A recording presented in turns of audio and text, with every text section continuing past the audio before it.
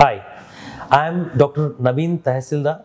I am spine surgeon working at Narayana Orthopaedic Spine and Trauma Care Center.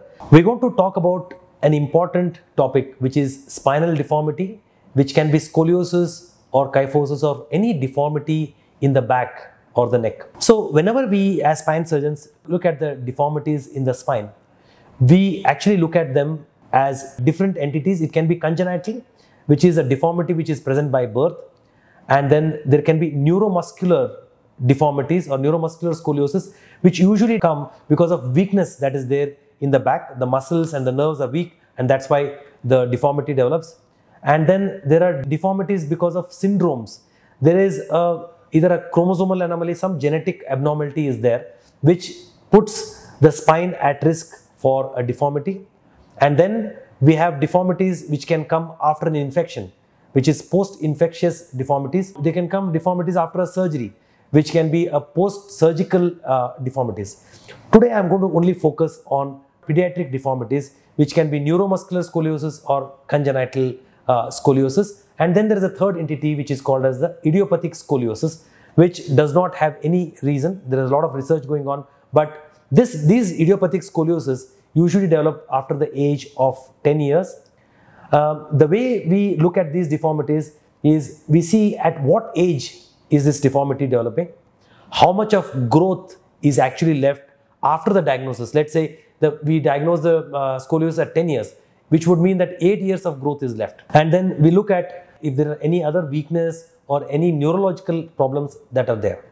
So once we know the reason for scoliosis, we can manage them depending on the severity of the scoliosis. If the scoliosis is measuring the Cobb angle that we measure for the deformity, if it is measuring anywhere below 45, these children can be observed. We can give them a brace depending on where the deformity is there, and we can keep observing them every 6 months to 1 year through their growth period, which I told you ends at the age of 18 years.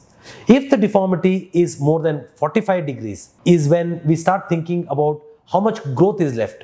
If the growth left is significant, like let's say we are seeing a 12-year-old with 6 years of growth left with a 45 degree of deformity, these are the patients who would require a surgery. Now, the common question that comes up is, why do you actually need to do a surgery? The surgery is basically indicated to prevent progression of the deformity. We want to prevent the progression. We don't want this deformity to increase.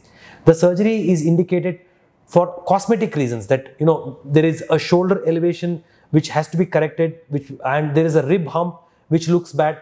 These cosmetic factors are to be addressed, and that becomes another indication. And in some deformities which are more than 80 degrees, those can cause lung issues. That is, there can be breathing problems. They can have difficulty in breathing, and they have a very limited work and playing capacity. And as these children grow, and when they reach the age of 30 years, they have significant disability because their pulmonary reserve, their breathing capacity keeps going down. And to prevent these problems, we need to do a surgery which is called a scoliosis corrective and fusion surgery. I have shown a few examples here. One of them is an idiopathic scoliosis where we had to go from top to down to correct the deformity, and as you can see, there is a very good cosmetic result.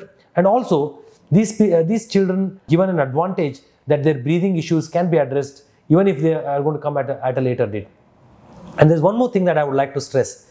Sometimes deformities in the spine are underplayed, saying that it's just for a cosmetic reason that we're doing. But one of the pictures that I have shown here shows a girl who had come with a significant deformity. She never used to make an eye contact when I saw her for the first time before the surgery. She had a very low morale. And now you can see that she's been sending pictures of her at regular intervals to us. And you can see the kind of happiness that these kids achieve, the high morale that these kids achieve. And they become more socially acceptable, and their mindset itself changes a lot.